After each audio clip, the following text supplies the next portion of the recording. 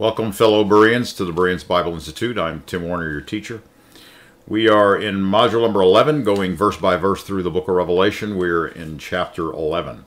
This is lesson number 26. Last time we talked about the two witnesses in the first half of chapter 11. We determined, based on several details, that the two witnesses are Elijah the prophet and also the Apostle John. Both of these men had unfinished business that God let them know that they had unfinished business, and they are to come back in the end times in order to fulfill the mission that God has for them in the end times. Now we're going to get into the seventh trumpet, beginning in verse 14. So let's go there. What I'd like to do is read verses 14 through 19, the end of the chapter, and then we'll talk about that. All right, we're reading from the Last Generation Version. It is available on our website, www.fourwindsfellowships.net. That's the number 4, don't spell it out. The rest is all lowercase. All right, verse 14.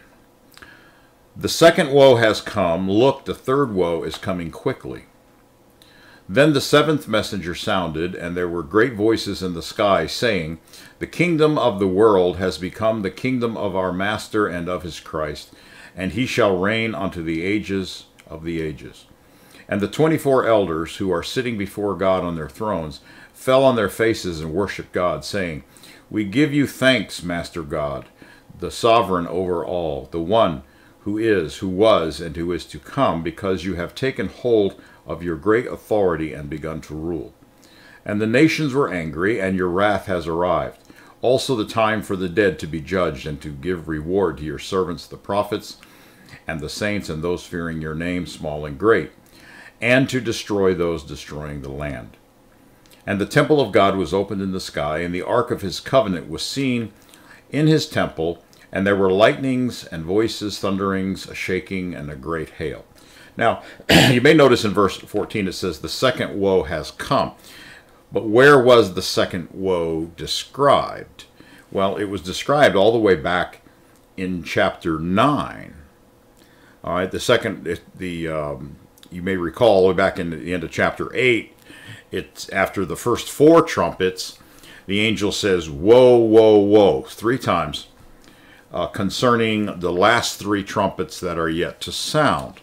Now, the reason the first 4 trumpets are separated from the last 3 is because the last 3 are what is called woes. What is a woe? Well, woe is a term that refers to great calamity.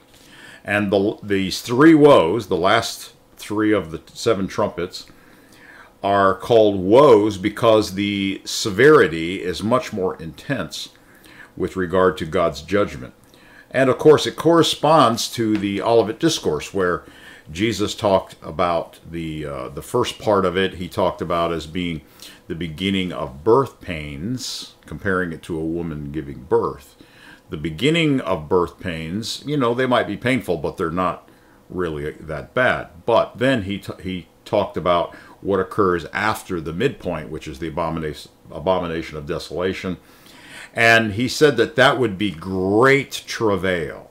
All right, that is the intense birth pains. Now, why birth pains? Why did Jesus refer to this last 7-year period as a time of birth pains? Because he's referencing Isaiah 66, which talks about the arrival of the kingdom and the arrival of Jerusalem in its restored and perfected state as the home of Christ and the saints. He refers to that as Jerusalem as a woman giving birth. It's giving birth to the kingdom age. And so that's why Jesus used that kind of terminology. Well, John here, or the book of Revelation, is also borrowing from that same kind of terminology, and it distinguishes between the intensity of the travail, okay?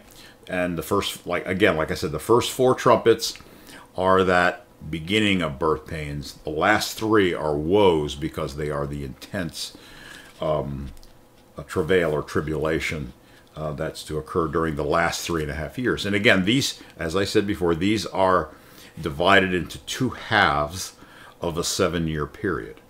And we saw back in the description of the two witnesses, just back a few verses, that both of those time periods, the first 3.5 years and the second 3.5 years, are described in verse 2. Actually, 2 and 3. Let me just go back there for just a second. It says, and exclude the court outside the temple. You should not measure it, because it has been given to the Gentiles. And then you'll see in brackets it says, they will also trample the holy city 42 months. Okay, and that's talking about the latter half of the tribulation, which is the time after the abomination of desolation, when Jerusalem is just trampled by the Antichrist and his hordes. But prior to that, there is people worshiping in the temple, right? And remember, part of the abomination of desolation is that the Antichrist causes the daily sacrifice to cease. So the temple has to be present for the daily sacrifices to be taking place. And that's what John saw, the two witnesses there, during the time when the temple and those worshiping in it there. So there's clearly the daily sacrifices going on. Otherwise, he wouldn't mention the altar and those worshiping there. So that's in the first half. And then the second half is when the city is trampled under feet. And that's for 42 months, it says here. And the prophets prophesy 2,060 days. That's another 3.5 years. So we've got this 2 3.5 year periods. Don't confuse those, thinking that they're both speaking about the same period of time. They're not. Okay? All right. Now, let's, when he says here in, go back to verse 14, when he says the second woe has come, what he's doing now is he's all of chapter 10 and the first part of chapter 13, chapter 11 through verse 13 is a parenthetical statement where John is given additional information regarding this whole 7-year period. It does what happens in beginning of chapter 10 to the end of verse 13, 11:13, is not happening after the second woe. All right, it's going back and talking about the whole period of time. The first half being the time when the prophets prophesied, the second half being the time when the city is trampled underfoot for 42 months. All right, so now when we get down to verse 14, what he's saying is, when he says the second woe has come, he's going all the way back to the end of chapter 9, where the second woe is actually described in the last part of chapter 9. So what he's doing is he's picking up where he left off at the end of chapter 9. That's the point of saying the second woe has come. Look, the third woe is coming quickly. All right, now let's continue beginning in verse 15. So he says, then the seventh messenger sounded, and there were great voices in the sky saying, quote, the kingdom of the world has become the kingdom of our master and of his Christ, and he shall reign unto the ages of the ages. Now that's the end of that quote. Now, what is that quote a reference to? Well, again, you may remember if you think back when we went through chapters 4 and 5, I made a point of stressing the fact that whole scene in heaven with God sitting on his throne and the Lamb opening the seals and all of that stuff that was going on, and the 24 elders and the 4 creatures praising God and all that and bowing down before him. All of that is an expansion of the scene that's found in Daniel chapter 7. I want you to go back there to Daniel 7 with me for a moment, please. And really, almost the entire book of Revelation is an expansion of Daniel chapter 7. All right? But when you go back to Daniel chapter 7, let's read verses 13 and 14. Actually, go back to verse 9. He says, I watched till thrones were put in place, and the Ancient of Days was seated. Now, the Ancient of Days being seated is what John, when John was given the vision of being caught up into heaven, it says he saw a throne and one seated on the throne. Well, that's the Ancient of Days. But notice he had just taken his seat. See? I watched till thrones were put in place, and the Ancient of Days was seated. It's not that, Daniel says, I watched and I saw the Ancient of Days seated on his throne. No, he saw the Ancient of Days taking his seat on his throne. Now, what does that mean? Well, because this is the judgment seat. This is the courtroom. In fact, later in the chapter here, Daniel calls this the court being seated. So, God's seating himself on his throne, and what John saw in Revelation 4 of when he was caught up in vision to heaven of God on his throne, he was seeing him just having taken his seat in order to pronounce judgment upon the nations and all that we see here in Daniel. So it says, back to verse 9, I watched till the thrones were put in place, and the Ancient of Days was seated. His garment was white as snow, and his hair, the hair of his head like pure wool. His throne was a fiery flame, its wheels a burning flame. A fiery stream issued and came forth from before him. Thousands ministered to him. That's described in Revelation chapter 5, verse 11, also in John's description of this. 10,000 times 10,000s stood before him. Now, look what it says. The court was seated, and the books were opened. And that's exactly what we see in Revelation. We see the court seated, which is the 24 elders, the 4 creatures, and then myriads of angels in attendance. And the books are open. And what's opened? If you continue reading in Revelation 5 and then in 6, we have the 7th sealed scroll, which is opened by the Lamb, right? All right, so then, now that's at the beginning of the time of tribulation. That's at the beginning of that entire 7-year period, or what's referred to as the 70th week, which is actually described in Daniel 9 as well. All right, so this 7-year period is, during that whole 7-year period, the court in heaven is convened, and God has taken his seat on his throne, and these other 24 elders and 4 creatures have taken their seats as well before the throne of God. They are worshiping and praising God while God is pronouncing his judgments upon the earth. But when we get to the very end of the tribulation, see, that scene is still occurring through the entire tribulation. We get to the end of that, and we come to the 7th trumpet, which is what we're going to be talking about today. Then that part of it, the very end of it, and what the final outcome of the court is described in Daniel 7, beginning in verse 13. Now look what it says. I was watching in the night visions, and behold, one like the Son of Man. Now who is the Son of Man? See, that's Christ. There's no question about it. That's why Jesus uses that term to refer to himself all through the Gospels. He says, one like the Son of Man, coming with or upon the clouds of heaven. And he came to the Ancient of Days, and this is the scene unfolding in the sky. And they brought him near before him. Who's they? Well, it's the ones who were also in attendance. We got all these thrones and so forth. They brought him near before him. Then to him was given dominion and glory and a kingdom, that all peoples, nations, and languages should serve him. His dominion is an everlasting dominion which shall not pass away, and his kingdom the one which shall not be destroyed. Now, if we continue reading in Daniel 7, we see that, in fact, it talks about the kingdom is going to be given to the saints and all that stuff. But go to verse 26. It says, but the court shall be seated, and they shall take away his dominion. His dominion is the beast that's described in the previous verses. right? And oh, by the way, notice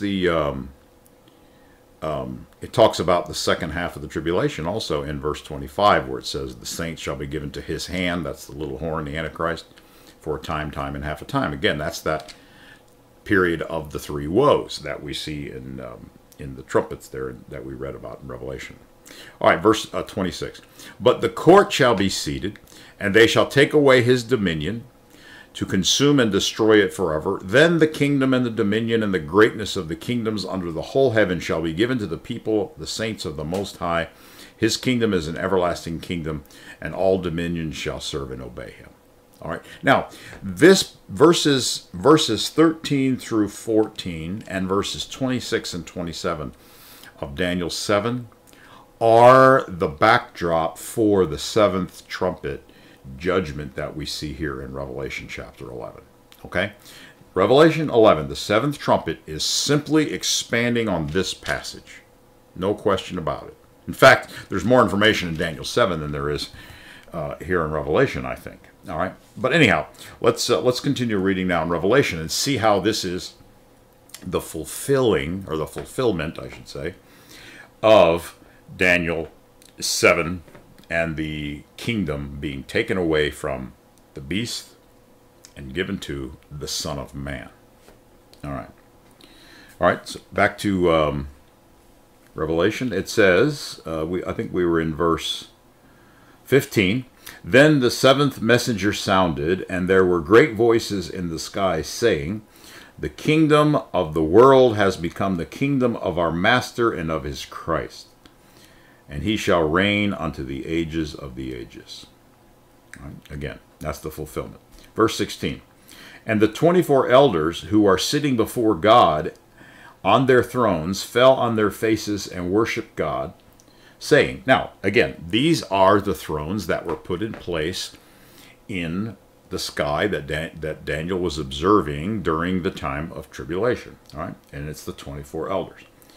Now, what do they say? And by the way, I think I mentioned this before, but it is my opinion, and this is just my opinion, it is my opinion that what is going on in the sky is going to be observed by people on earth. You know, Daniel says he was watching in the night visions and he could see this stuff happening in the sky.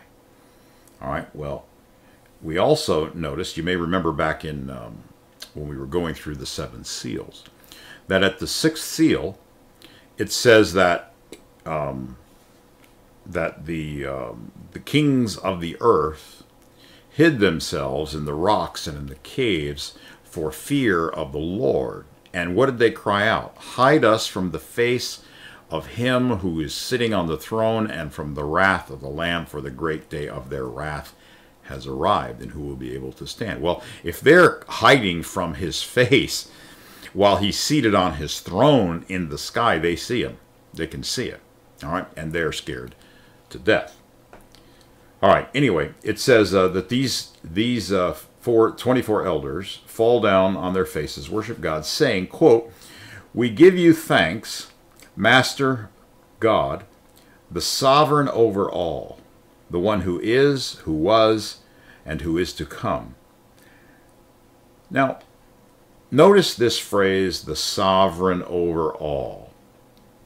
It's extremely important that you understand that the word God in the Bible, you know, if you ask the average Christian, what does the word God actually mean? What's the definition of the word God? They'll just stumble around. They have no idea what it means. They'll say, oh, I know who God is. Well, I'm not asking you who God is. I'm asking you, what does the word itself mean? What does it imply about the one whom we call God? Right? And they have no idea what the word means. So I'm going to tell you what the word means, and you need to write this down because it's one of the most important facts that you can know to properly understand what the Word of God has to say. If you understand the word God this way, it'll make perfect sense every time it's used in the Bible, and it'll clear up a lot of confusion. All right? A lot of people think that the word God refers to his qualities, refers to the divine essence, if you will. All right? You'll see this in Trinitarian theology where, they talk about one God in three persons. Well, one God, they're not talking about that. They're not using the word God when they refer to one God in three persons. They're not referring to the word God as a person, because they're dividing the word God, or this, whatever it refers to, as three persons. So God, the word God cannot refer to a person, and it's singular. So when they do that, when they define God as something other than the person of the Father, then they create all kinds of havoc. And what they're doing is they're saying that God, when they say that, they're saying that God, the word God, it refers to the substance or essence of what God is. That is, there are three persons who share the same divine impersonal essence, okay, or substance, or whatever. The early creeds were all about trying to define this stuff. All right. And so they define God as an essence or a substance as opposed to a person. But that's completely wrong. The word God never, ever in the entire Bible refers to the substance or essence of what God is. It's always personal. It always refers to a person who is called God. All right? Always. And so what does it mean, and what does it imply about this person that we call God? Well, it's stated right here. I've got it in bold type right there. It implies the sovereign over all.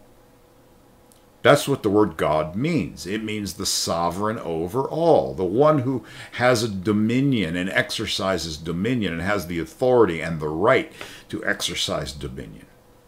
That's what the word means. And so that's why the word God can be used in a personal way, just like, Thomas, when he saw Jesus, and Jesus told him to put his finger in his hands and so forth.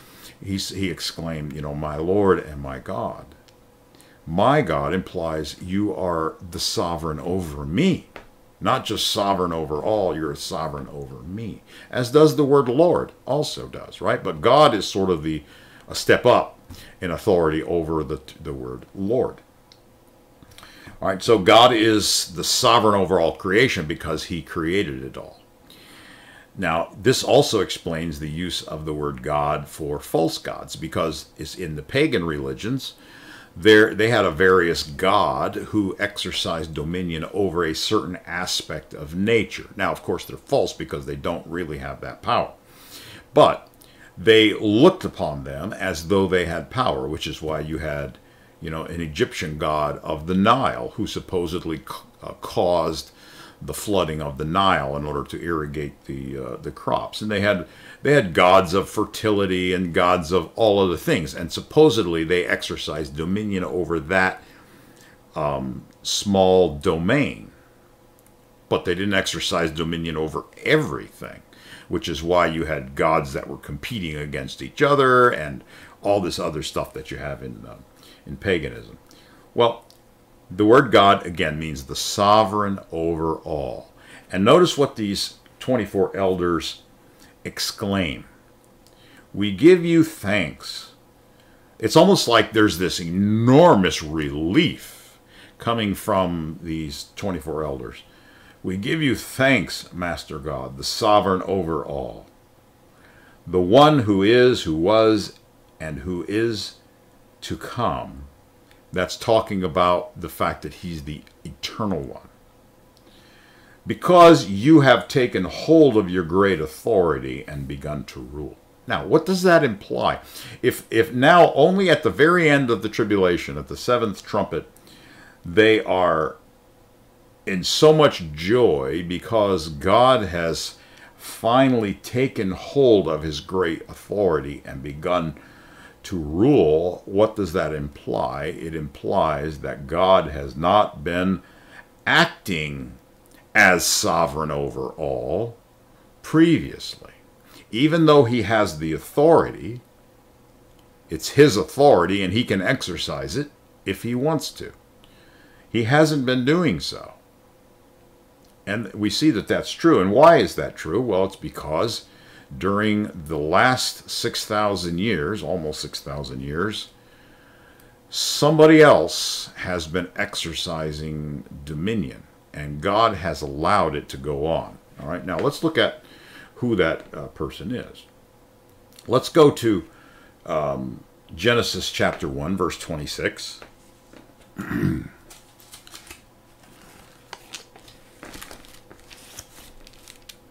When God created Adam and Eve, God spoke, speaking to his son, who is his agent in creation.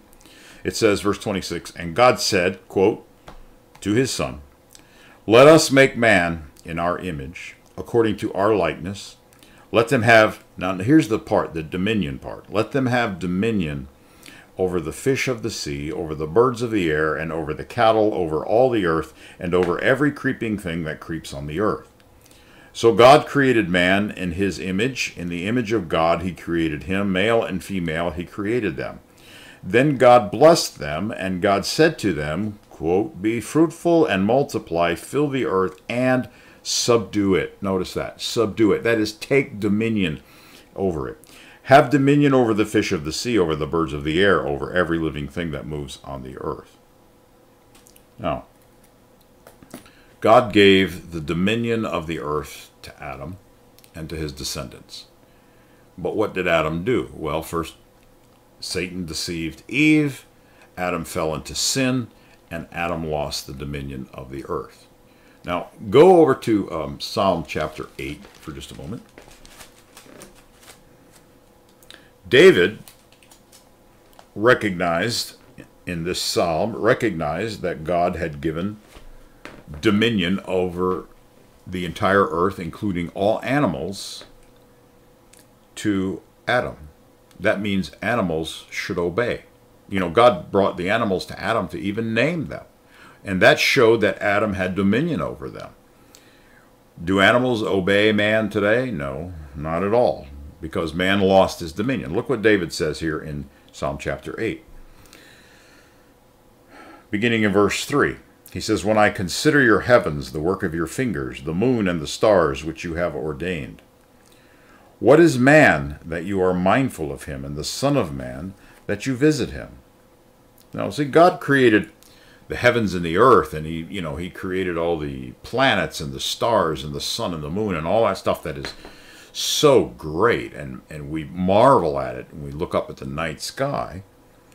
So David, when he looks at the sky, and then he looks, at how great it is, and then he looks at mankind, and he says, what is a man that you are mindful of him? We're like an ant compared to this stuff. And the son of man that you visited him. You have made him a little lower than the angels, and you crowned him with glory and honor. Notice this, you made him, or you created him, to have dominion over the works of your hands. You put all things under his feet, all sheep and oxen, even the beasts of the field, the birds of the air, and the fish of the sea that pass through the paths of the sea. O Lord our God, how excellent is your name in all the earth. So David was really, really marveling at how God had looked down upon man, his lowly creature, and put all the earth under his dominion. But man didn't keep that dominion, did he? Go over to Matthew. I had the reference written down here in 1 second. Matthew chapter 4, verse 7.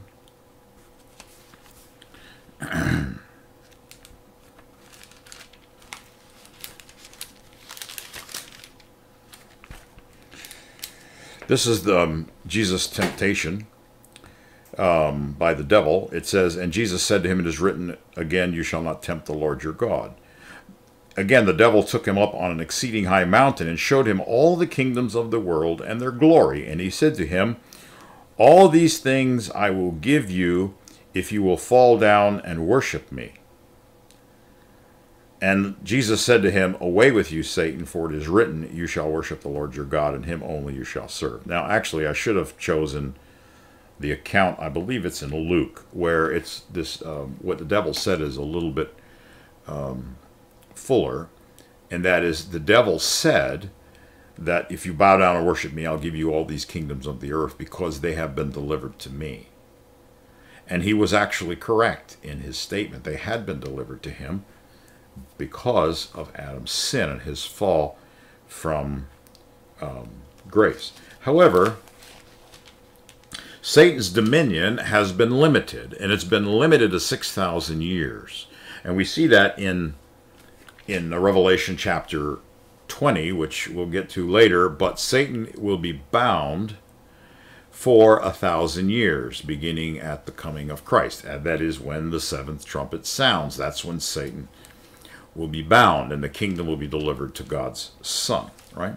So in Hebrews chapter 2, beginning in verse 5, Paul writes, "For he has not put the world to come," and that's the age that we're talking about, the kingdom, "of which we speak, in subjection to angels. But one testified in a certain place," and again he's referring to David in Psalm chapter 8, quote, "What is man that you are mindful of him, or the son of man that you take care of him? You have made him a little lower than the angels. You crowned him with glory and honor, and set him over the works of your hands. You have put all things in subjection under his feet." And of course, if Paul would have continued quoting Psalm 8, he would have quoted the part about, including all the fish and the birds and everything else, right? But then he says, look at this. Then he says, "For in that he, that is God, put all in subjection under him, that is man, he left nothing that is not put under him." That is, nothing with regard to the earth was left out. But notice Paul's conclusion. He says, "But now we do not yet see all things put under him." And again, he means under mankind. The whole creation, the earth that is, not the sky, but the earth and all of its creatures were put under the dominion of Adam. Paul says, but yet right now we don't see that in reality. Even though God, that's why God created man, right? It says God created him in order to have dominion. But Paul says man does not have dominion. But then he says, but we see Jesus, who was made a little lower than the angels. Now, when Jesus was made lower than the angels, that's talking about a transformation. That implies that he previously was higher than the angels, which is true. He was made a little lower than the angels, that is, on the level of mankind, for suffering of death. That is, why was he made lower than the angels? For the suffering of death. He had to be human in order to suffer death. But now we don't, let me back up because I'm losing the flow of the sentence. But we see Jesus, who was made a little lower than the angels for the suffering of death. Now we see him crowned with glory and honor. That's because he's at the right hand of the Father, according to Psalm 110, right? That he, by the grace of God, may test death for everyone. For it was fitting for him, for whom are all things, that is, the creation was all made for the Son, and by whom are all things, that it was made through the Son, in bringing many sons to glory, to make the captain of their salvation perfect through sufferings. For both he who sanctifies and those who are being sanctified are all one, for which reason he is not ashamed to call them brethren. All right, so the point he was making here is that the creation is going to be returned to the dominion of man when it is seized from Satan in the age to come. That's what the seventh trumpet is all about. It's all about the kingdom being taken away from Satan and his minions and given back to man, but not just any men, but to the man, the Son of Man, in Daniel chapter 7, the one who was in the beginning with God, but then who became flesh when the Word became flesh and dwelt among us. Then the Son of God became the Son of Man. And then it's that Son of Man who then will seize the dominion away from Satan and will rule, just as Daniel 7 says, and as it says here. All right, so back to Revelation. It says, verse 17, "We give you thanks, Master God, the sovereign over all, the one who is, who was, and who is to come, because you have taken hold of your great authority and begun to rule." This is seizing back. "And the nations were angry, and your wrath has arrived." All right, so we have two things being described in verse 18. That is, the fate of the wicked and the fate of the righteous. The nations were angry, and your wrath has arrived. What is that referring to? Well, that statement right there is coming right out of Psalm chapter 2. How does Psalm 2 begin? Well, let's take a look at it.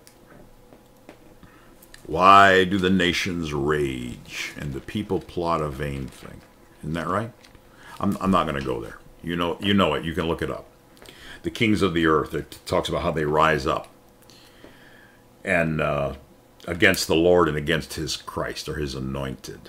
And then it's goes on to say, "I have set my King on my holy hill of Zion." And then Christ repeats what the Father said to Him: "You are my Son. Today I have begotten you. Ask of me, I'll give you the nations for your inheritance," and so forth.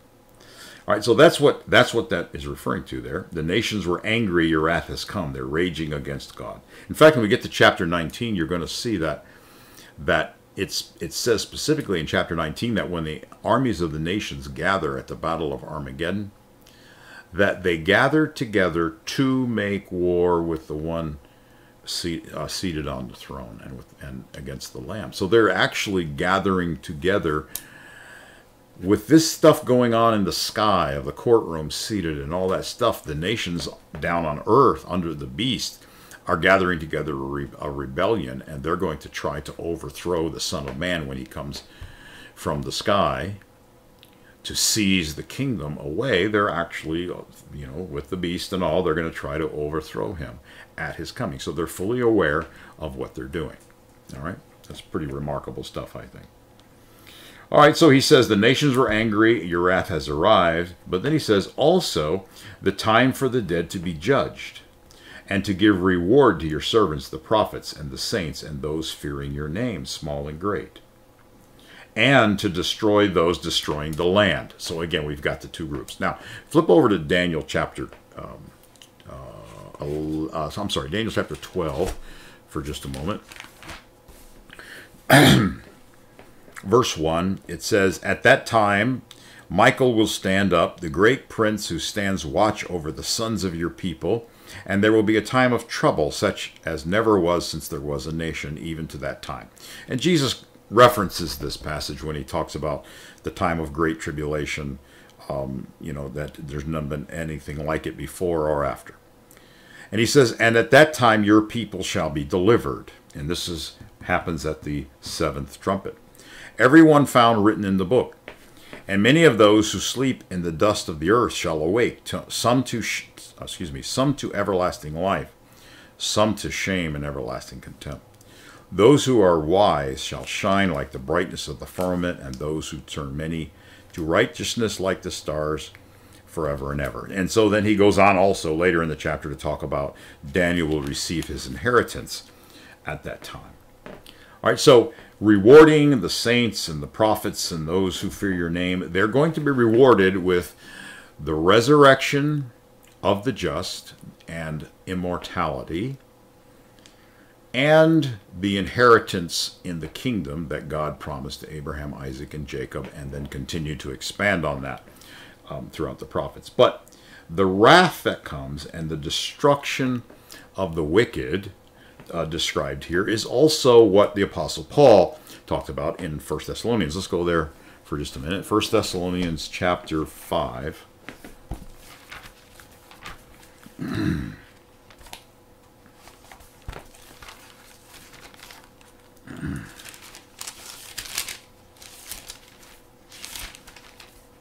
Should have had a bookmark in there. All right, 1 Thessalonians 5. Look at verse 1. He says, "But concerning the times and the seasons, brethren, you have no need that I should write to you, for yourselves know perfectly that the day of the Lord so comes as a thief in the night. For when they say peace and safety, then sudden destruction comes upon them, as labor pains upon a pregnant woman, and they shall not escape. Again, he's using the labor pains metaphor. But notice that it is sudden destruction that overtakes them, and they will not escape. But he says, but you, brethren, are not in darkness, so that this day should overtake you as a thief. Now, this day is going to come upon two classes of people. It's going to come upon believers who are not sleeping, but they are watching. It's not going to surprise them when it arrives, because we have all of this and all of Revelation, everything to tell us how to recognize everything. But it is going to come upon and surprise the wicked. Now, how's it going to surprise the wicked if they see all the stuff that's going on in the sky? They see the court seated, all that stuff happening, and how is it going to surprise them? Well, it's going to surprise them because they think they can overthrow the Son of Man when he arrives. And it's going to take them by surprise that they are consumed by the wrath of God.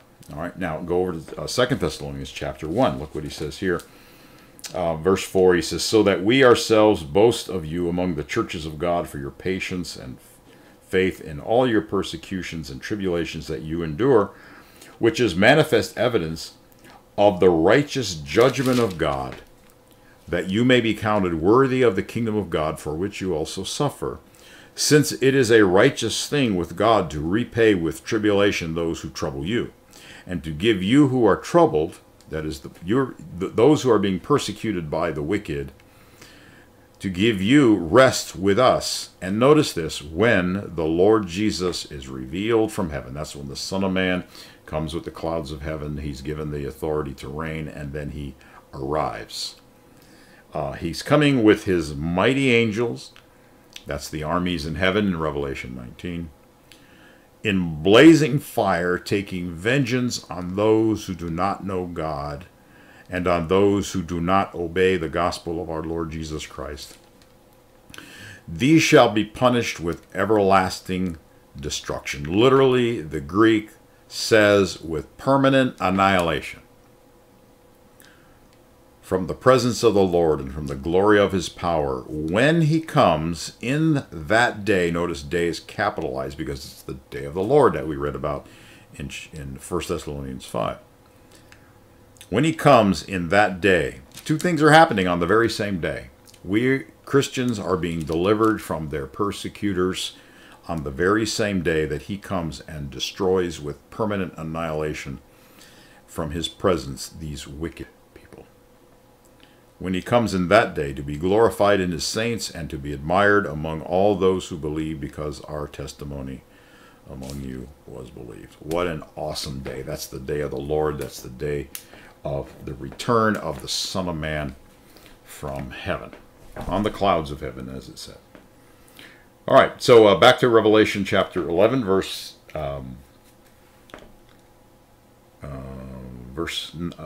19. It says, and the temple of God was opened in the sky, and the ark of his covenant was seen in his temple. And there were lightnings, voices, thunderings, a shaking, and a great hail. Now, why is this here? Why? It says that the temple of God was open in the sky. You may remember that in the book of Hebrews, Paul stresses the point more than once that the tabernacle that God commanded Moses to build in Mount Sinai, that he was shown, Moses was actually shown the temple, and he was to build it according to what he was shown. Now, what was Moses shown? Well, Moses was shown the same thing John was shown here, and that is the temple in heaven. And so Moses was then told, according to Paul in Hebrews, that he was to make the tabernacle according to the pattern that was shown to him on the holy mountain, that is on Mount Sinai when he was up there. All right. So there's a temple of God in heaven, which is the original. And then there's the temple of God on earth, which is a copy of the temple in heaven. But here it says the temple of God was open in the sky, and the ark of the covenant was seen in his temple, that is, in the temple in the sky. Now, that doesn't make a lot of sense at first glance, because the Ark of the Covenant in the temple that Moses made, I'm sorry, the tabernacle that Moses made, was a representation of God's throne. It was sort of to take the place of God's throne. The Holy of Holies in the tabernacle was to represent this temple in heaven, and the throne of God is there. But in the tabernacle that Moses built, he was to build this sort of a representation of God's throne with it had the two golden angels with their wings spread across the top of it, and then there was the glory, what was called the Shekinah glory, that resided over the mercy seat. That is the top plate. Underneath these angels' wings was this glory that would glow there as long as God's presence was among his people. Now, did God leave heaven and come and sit on that golden thing there? No, he didn't. But if you read Solomon's prayer, when he dedicated the temple, he prayed that God would have, some aspect of his presence come and be among them. And I encourage you to read, actually, Josephus' account of that. Josephus, specifically, when he's reciting Solomon's prayer that God would come, he said, he asks for some portion of your spirit to come and dwell in this temple that I have built. And then he says, the heaven of heavens is not enough to contain you. Never mind this little temple that I have built, but he requested that some portion of God's Spirit would dwell there, as God sort of putting his pinky there, all right, in the temple, as just a little manifestation of his presence being among the nation of Israel. So it's strange that the temple of God is seen in heaven at the end of the tribulation. Now, what does that signify? It doesn't say, the Ark of the Covenant, it doesn't say that the Ark of the Covenant is caught up into heaven at this point, but it's in heaven. And the Ark of the Covenant, again, remember, the temple in heaven did not have an Ark of the Covenant, it had God's throne.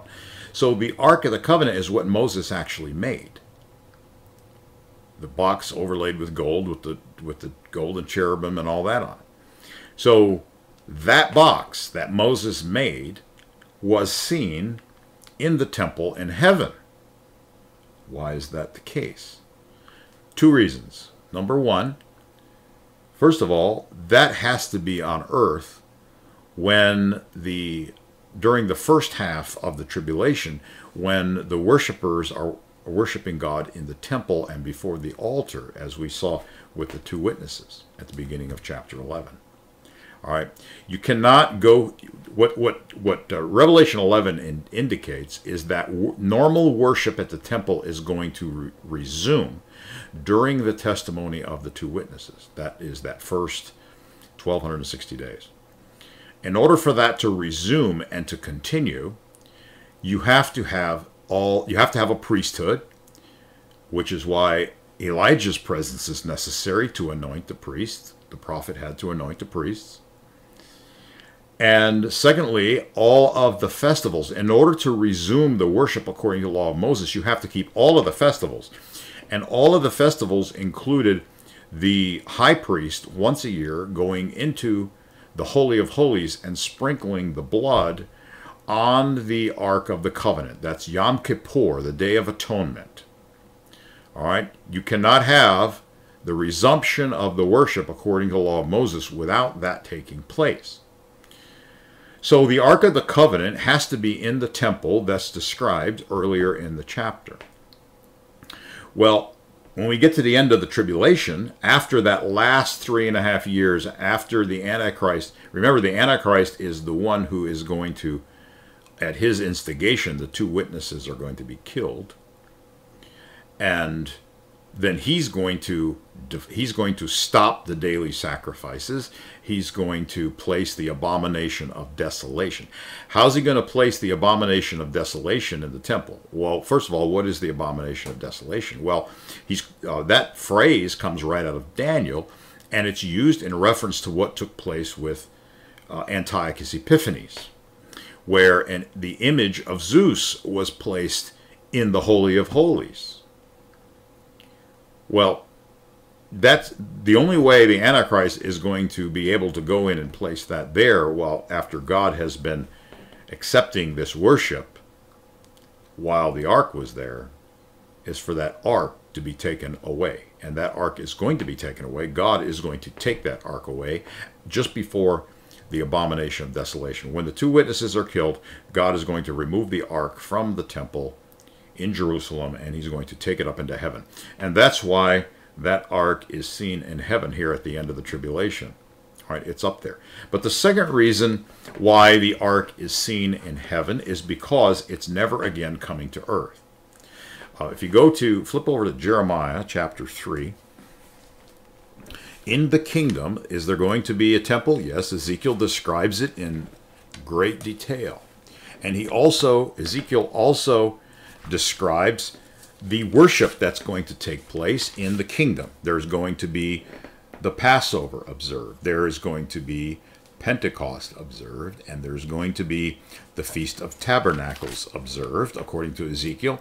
However, there's one thing that is omitted, and that is Yom Kippur, the Day of Atonement, when the high priest would shed the blood and bring it into the Holy of Holies. And that's because Christ's sacrifice is permanent and forever. All right, Jeremiah chapter 3, look at verse 16.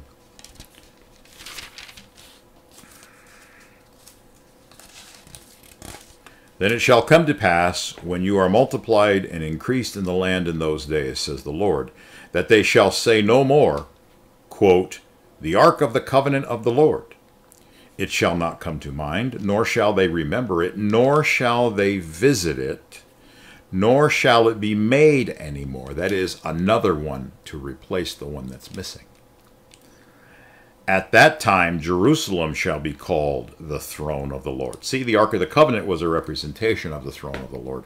Now he says, Jerusalem will be called the throne of the Lord, and all the nations shall be gathered to it, to the name of the Lord, to Jerusalem, and no more shall they follow the dictates of their evil hearts. So, what he's saying essentially is that Yom Kippur will not be celebrated in the kingdom.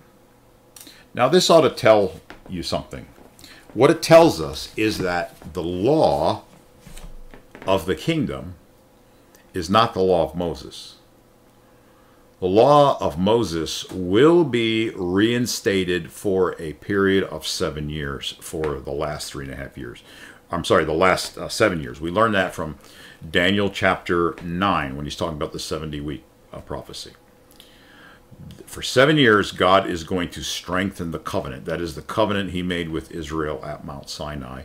And he's going to allow the Israeli nation an opportunity to repent according to the terms that are found in the law of Moses, specifically in Deuteronomy chapter 30. And that's what that purpose is for, to allow that time of repentance according to the law. After that period of time, and after the period of Antichrist, there is not going to be a return to the law of Moses in the kingdom. There's going to be a return to the new law, which is the new covenant. The new covenant contains a law. And that is the law for the kingdom. We, as Christians, have been allowed a preview into the new covenant. We've been allowed to partake in part of the new covenant, but it's going to be in full force with its laws, with its governmental regulations, according to all that's prophesied in Jeremiah and Ezekiel and other places regarding that new law in the kingdom. That'll take place then. All right, so the law of Moses is not the covenant of the kingdom.